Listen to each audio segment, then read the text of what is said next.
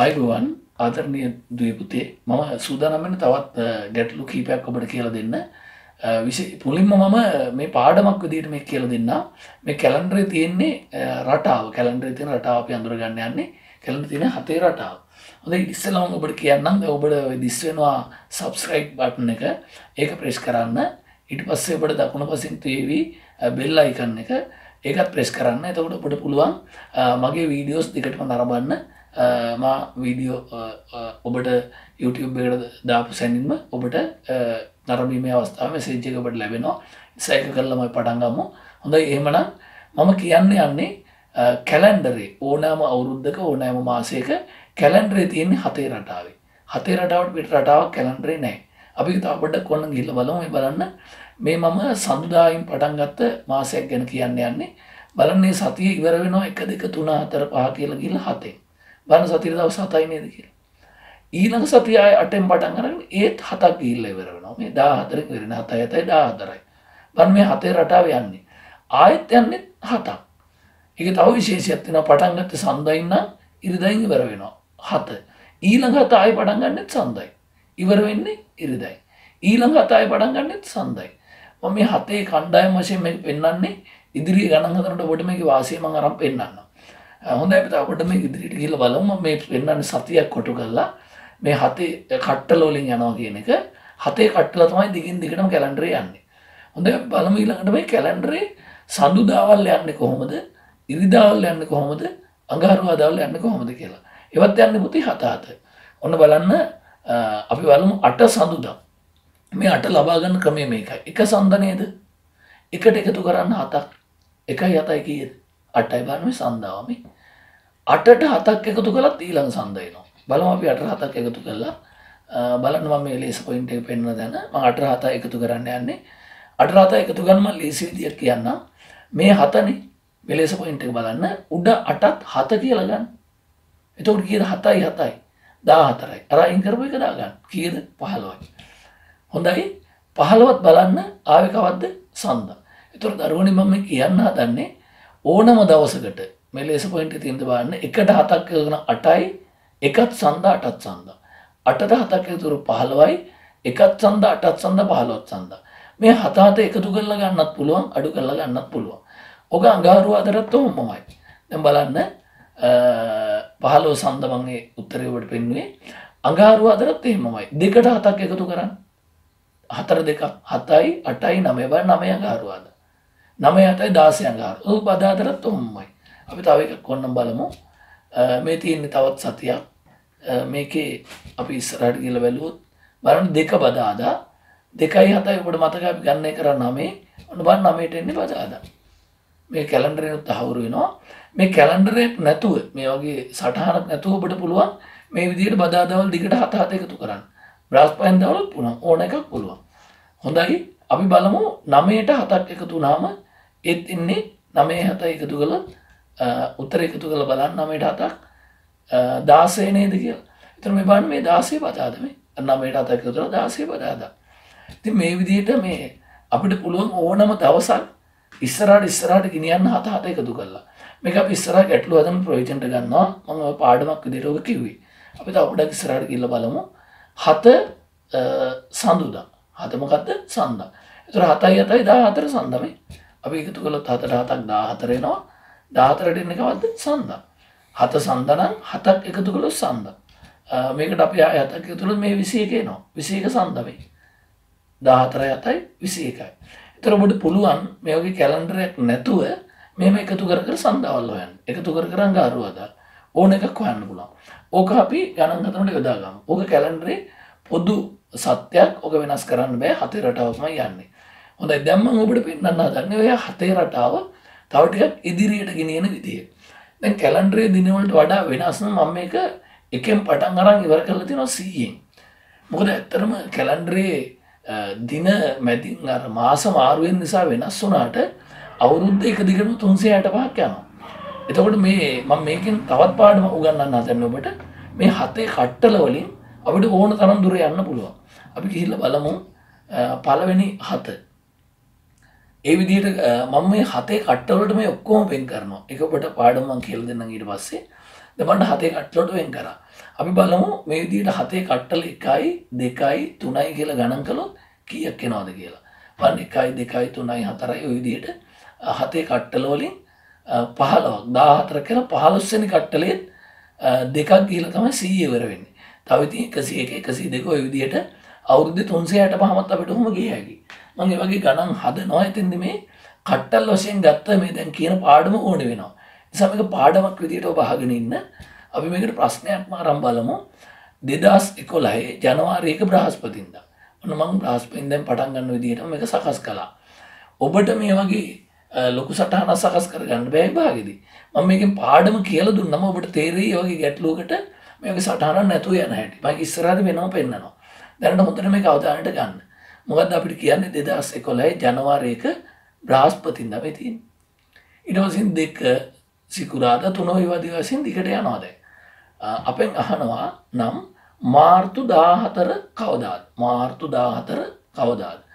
දැන් දරුවනේ මේ විදිහට ගියොත් අපි එකේ ඉඳලා ගියොත් ඔහොම දිගට ගියාම 73 වෙනි යට එන දිනය තමයි ඒකට එන දවස තමයි මාර්තු 14ට එන්නේ. ඒක තමයි මම ඔබට ඔහොම කිව්වට තේරෙන්නේ නැහැ. දැන් මේ ප්‍රශ්නේ ඇහුවොත් මේ 73 වෙනියා කියන එක අපි ඉස්සෙල්ලාම හොයා ගන්න ඕනේ. කොහොමද හොයාගන්නේ? ජනවාරි මාසේ දින ටික ගන්නවා. ඊට පස්සේ පෙබරවාරි ටිකක් ගන්නවා. මාර්තු මාසේ 14ට යනකන් නිසා මාර්තු 14ට යනකම් ගන්නවා ඒ 14. ඔන්න මම අරන් පෙන්නන්න ගත්තොත් තේරෙයි. ඔන්න ජනවාරි මාසෙන් අපි 31ම ගත්තා. ජනවාරි ඉවරයි. දැන් පෙබරවාරි පටන් ගන්නවා. පෙබරවාරි මාසේ 28ම ගත්තා. එතකොට දැන් පෙබරවාරිත් ඉවරයි. පෙබරවාරි පහු කරගෙන තව යන්න ඕනේ දවස් 14ක්. එතකොට තමයි මෙන්න මේ කියන තැනට එන්නේ. අපි බලමු ඔය ටික එකතු කරලා 73යි නේද ඉන්නේ කියලා. 73 එන්නේ. එහෙනම් මේ 73 වෙනි දිනේ මෙන්න මේක තමයි අපිට මේ එකේ ඉඳලා 73 වෙනියට එන එක තමයි මාර්තු 14 මේ ලේස පොයින්ට් එක උතර බලන්න. 73 වෙනි එක තමයි අපිට ආවේ. ඔබ නිතරම ලේස පොයින්ට් එකත් එක්ක ඉන්න. අපිට ආවේ මාර්තු 14 මුල ඉඳලා ගියොත් 31යි 28ක් ගිහිල්ලා පෙබරවාරි ඉවරලා 14ක් ගියාම 73 වෙනි දිනේ. මෙතින් 73. ඒකට එන දවස මොකද්ද? සෙනසුරාදා. දැන් මෙහෙම සටහනක් ඔබට හම්බෙන්නේ නැහනේ. ගණනය කරනකොට අපි බලමු ගණනය කරන්නේ කොහොමද කියලා. මෙහෙම සටහනක් නැතුව උතෙන්ට එන හැටි. ඔන්න බලන්න මම ගත්තා 73. 73 හොයාගත්තේ මෙතනින්. ඕක කියනවා අපි බෙදන්න හදන්නේ 7න්. ඇයි 7න් බෙදන්නේ? මේ 7 ගොඩවල් වලට වෙන් කරගන්න. ඔන්න බලන්න 7 ගොඩවල් වෙනවා 10ක්. ඊට පස්සේ ඉතුරු වෙනවා 3ක්. ඒතර 11 වෙනි ගොඩේ පළවෙනියා, දෙවෙනියා, තුන්වෙනියා. ඒ කියන්නේ බදාදා, බ්‍රහස්පතින්දා, සිකුරාදා, සෙනසුරාදා කියන තැනට එන හැටි මම මේකෙන් පෙන්නන්න හදන්නේ. අපි 73 බෙදමු 7න්.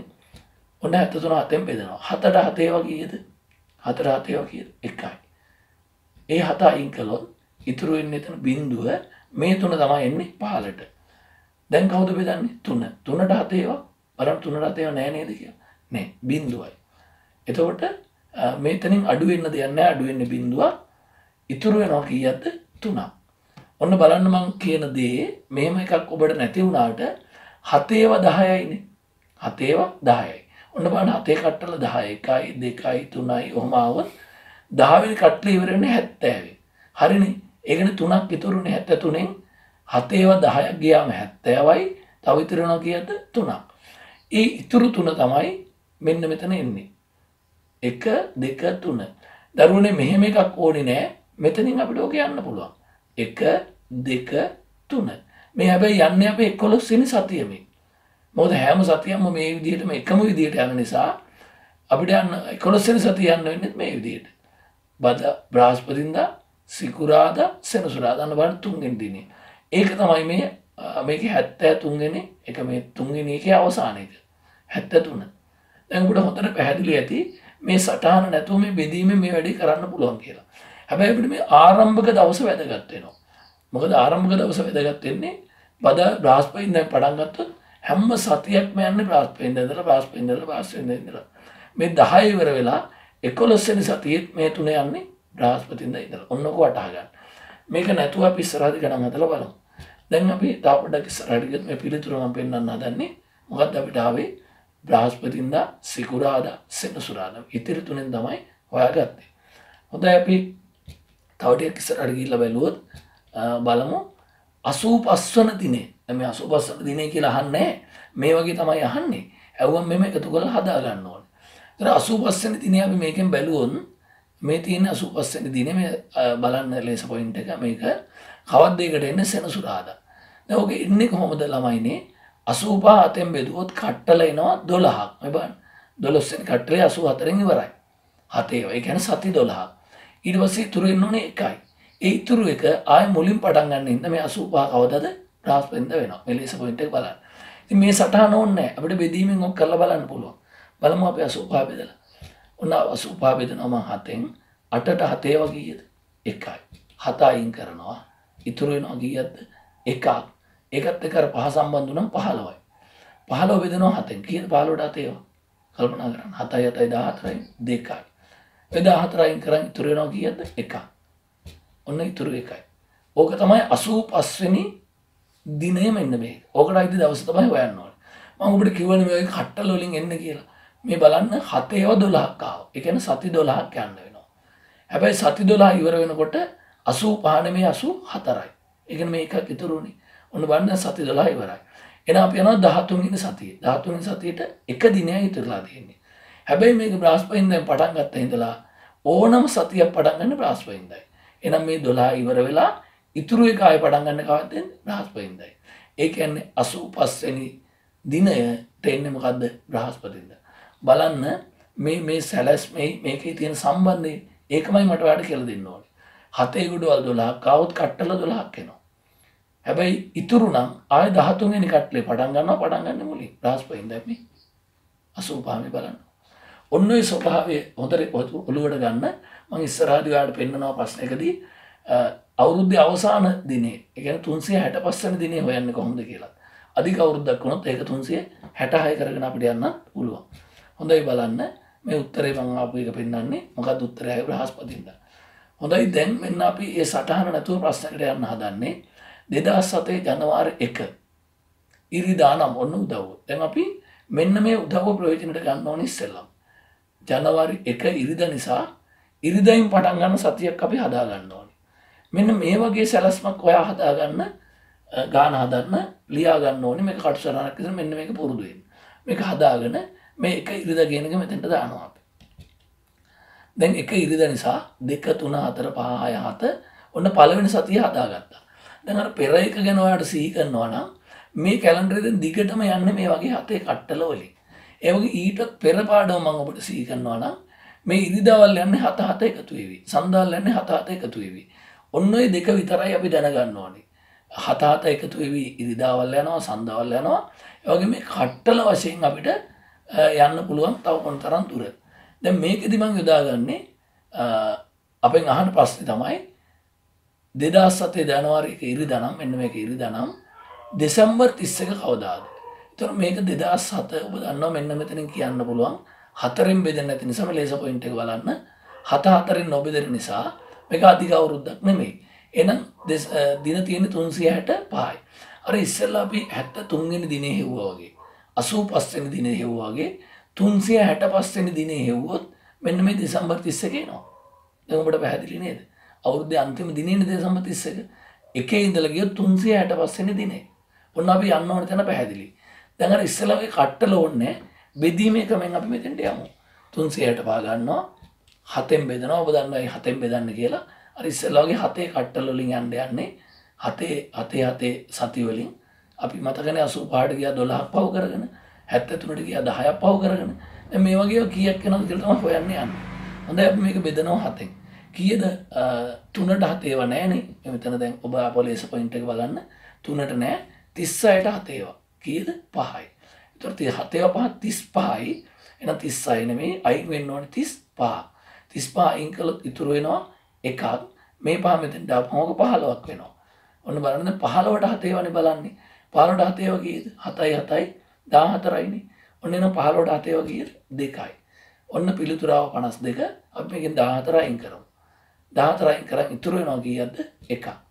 දැන් ඔබට පැහැදිලි අර මම පෙර ප්‍රශ්නේ පෙන්නුවා වගේ මේ වගේ සති නැත්නම් 7 කට්ටල 52ක් යනවා. 52ක් යනවා. හැබැයි 52කින් ඉවර වෙන්නේ නැහැ. 52ට එන්නේ 365 නෙමෙයි 64යි. ඒක නෙමෙයි එකක් ඉතුරුනේ. එහෙනම් මේ වගේ 52ක් ගිහිල්ලා 53 වෙනි සතියේ එක දිනයක් යන්න තියෙනවා. ඔබට මම පෙර කිව්වා මතක ඇති මේ ඉරිදෑයින් පටන් ගත්තොත් දිගටම යන්නේ ඉරිදෑයින් පටන් අරන් ආයෙ ඉරිදෑයින් පටන් අරන් ආයෙ ඉරිදෑයින් පටන් අරන්. එහෙනම් මේ 52 ඉවර වෙලා 53 ආරම්භ වෙන්නේ 53 වෙනි සතිය කවදායින්ද ඉරිදෑයි. ඒ නිසා දරුවනේ මෙන්න මේ ඉතුරු වෙච්ච අවසාන දවසත් ඉරිදා. ඊට අමතරව ඔබට මම කිව්වා මේ සතියක එක කට්ටලයක එක සතියක ඉරිදාවල් එකයි සන්දාවල් එකයි අඟහරුවාදාවල් එකයි ඕනම එකක් එකයි. දැන් අපි ওই විදිහට ගියාම ඒක මට ඊළඟට ඕන නේද මතක් කළේ මෙන්න මේ අවසාන දවස තමයි අපෙන් අහන්නේ. එහෙනම් අවසාන දවස් නම් ඔබට පැහැදිලි මොකක්ද කියලා. 52 ඉවර වුණා 53 වෙනි සතිය පටන් ගන්න මේකෙන් ඒක කවද්ද ඉරිදා. එහෙනම් පිළිතුර මොකද්ද ඉරිදා. පිළිතුර ඉරිදා. හොඳයි අපි තව ප්‍රශ්නයකට යමු.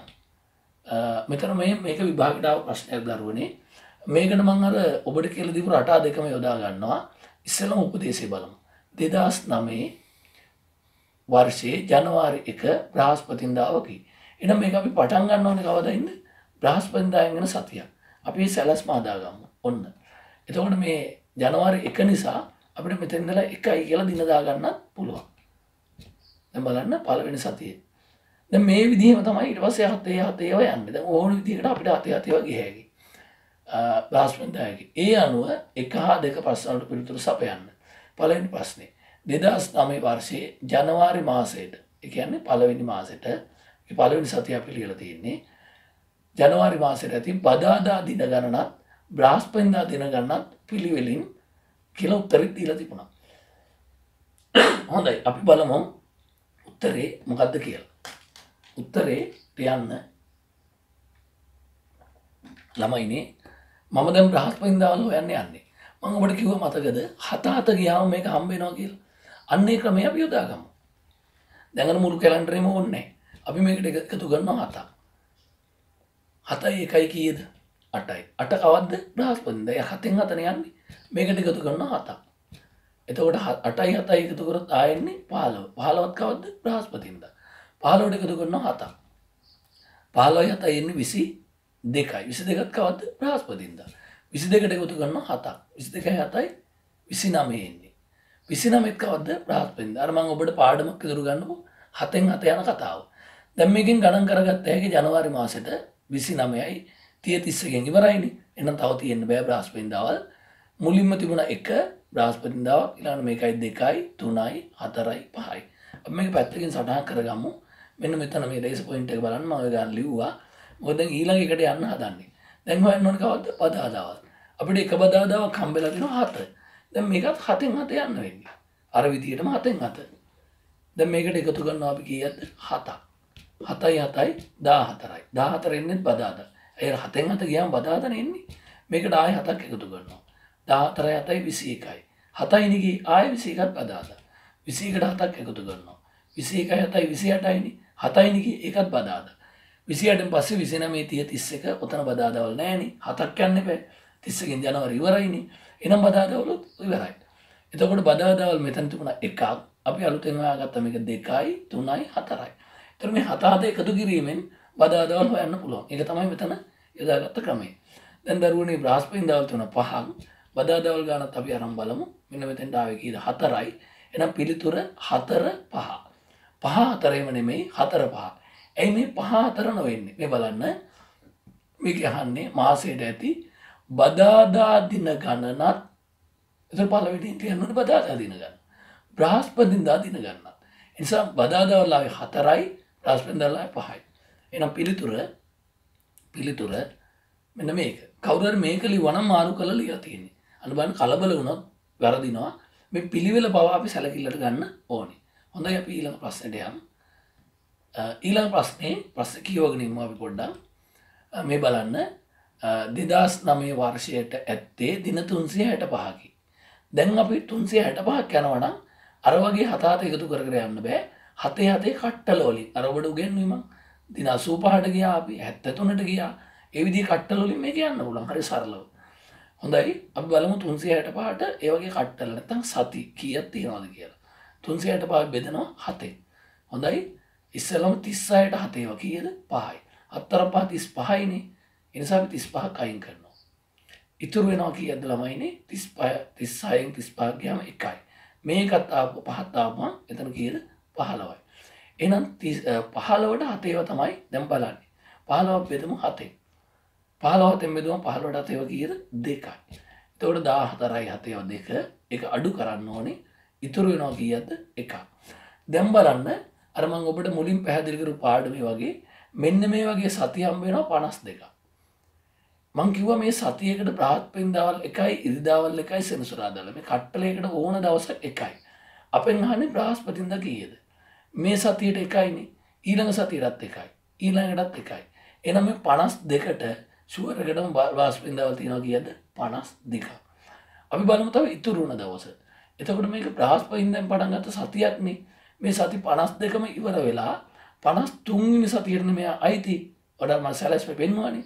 53 වෙනි සතියේ පටන් ගන්නෙත් ආයකයෙන්ද බ්‍රහස්පතින්දයි. ඒ නිසා මේ එක මේ අන්තිම ඉතුරු එකත් බ්‍රහස්පතින්දාවල්. බ්‍රහස්පතින්දාවක්. එහෙනම් මේ 52 තියෙනවා බ්‍රහස්පතින්දාවල් 52ක්. මෙතන එකේ තියෙනවා බ්‍රහස්පතින්දාවල් 1ක්. එහෙනම් මේ අවුරුද්ද තුල තියෙනවා බ්‍රහස්පතින්දාවල් කීයද 53ක්. එහෙනම් පිළිතුර කීයද 53යි. ඔක තමයි අද මම ඔබට කියලා දුන්න පාඩම. හොඳයි දරුවනේ. එහෙමනම් අපි පාඩම අවසන් කරා. සමහර විට මට මම පාඩම ටිකක් වැඩිපුර කරන්න හැදුවේ ඔබ මට හුරු නිසා පොඩ වේගයෙන් කළා වැඩිද මන් දන්නේ. යම් මේකකින් මේක වැඩි වේගය වැඩි වගේ දැනුනොත් මට කමෙන්ට් කරන්න. මම ඒ මොනොත් ඊළඟ පාඩම වේගය ටිකක් අඩුවෙන් කරන්නම්. කොහොම නමුත් මම ඔබට ආයෙ අවධාරණය කරලා කියන්නේ අර මුලින් පාඩමක් විදිහට උගන්වපු හත හත එකතු කර කර ඉදිරියට යාම සහ හතේ කට්ටල වලින් ගොඩක් දුර යාම කියන කාරණා දෙක හොඳින් අධ්‍යයනය කරන්න. මේ කැලෙන්ඩරේ හරහා එන ඕනෑම ප්‍රශ්නයකට ඔබට ඒකෙන් පිළිතුරු ලියන්න පුළුවන්. මේක ආවා වැඩිම එකතුව අඩුම එකතුව කියලා එකක්. ඒකෙත් යන්නේ හත හත. වැඩිම කිව්වොත් 30කින් පටන් ගන්නවා අපි. අඩුම කිව්වොත් එකෙන් පටන් අරගෙන හත හත යනවා.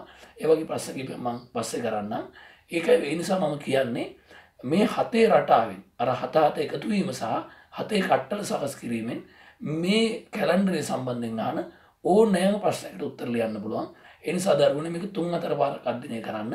අධ්‍යයනය කරලා ඊට පස්සේ ඔබ ඕනෑම ප්‍රශ්නයකට උත්තර ලියන්න. යම් කිසි දෙයකින් ගැටලුවක් වුණොත් මට කමෙන්ට් කරන්න. මම ඒක ගැනත් ඔබට කියලා දෙන්නම්. හොඳයි. එහෙනම් ගොඩක් ස්තුතියි.